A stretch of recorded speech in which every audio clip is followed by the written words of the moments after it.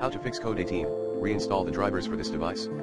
This error code means that you need to reinstall the drivers for your device.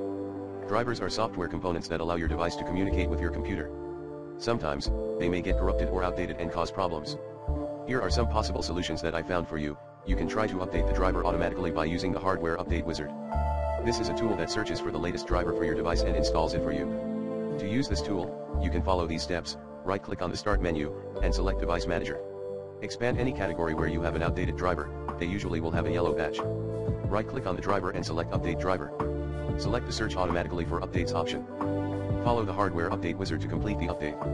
You can also try to reinstall the driver manually by uninstalling and reinstalling it. This is a way to remove any corrupted or incompatible driver files and replace them with fresh ones. To do this, you can follow these steps. Right-click on the Start menu, and select Device Manager.